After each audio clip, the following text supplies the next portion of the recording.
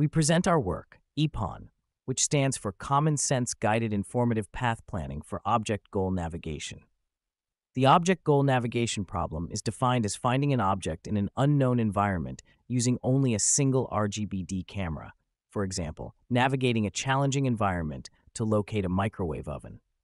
Recent research in object goal navigation has highlighted the importance of exploration planners. Frontier-based exploration has been the predominant choice. However, the field of exploration has shifted its focus towards integrating the next best view with sampling-based planning, such as the informative path planning framework, which has shown significantly better results. This raises the question, can we apply informative path planning to object goal navigation and embed semantic guidance into the framework?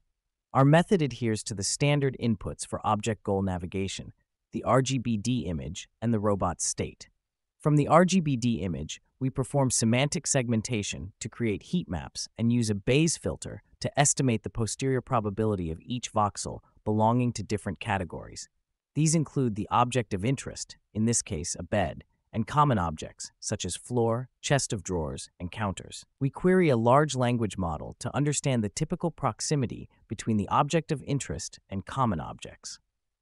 For instance, the floor has an average proximity to the bed. Chests of drawers are typically much closer to the bed, while counters are generally far from the bed. Using these common sense priors, we compute a proximity map that indicates the likelihood of finding a bed near different voxels. The proximity map, along with the observed map of object of interests, guides the informative path planning for an efficient search. Each node in the RRT tree has a gain, calculated as the total probability of the visible voxels being the object of interest. Each node also has a terminating signal, meaning that if it has enough nearby visible voxels with a high object of interest probability, the robot can come to this node and trigger a termination signal. Each edge in the tree has a cost, representing the travel time along this path. When selecting nodes, the planner maximizes the gain-to-cost ratio and prefers terminating nodes if they exist. We evaluate our planner in the Habitat ObjectNav 2023 challenge.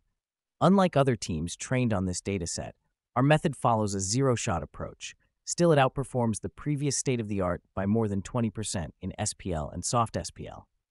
Furthermore, unlike others, our planner supports open vocabulary object goal navigation. We also conducted an ablation study that shows all modules contributed significantly to our success. We tested our planner extensively across various objects, both indoors and outdoors. Here, we show the robot navigating to 8 different objects in succession. As soon as the robot finds the current object, we immediately send the next target.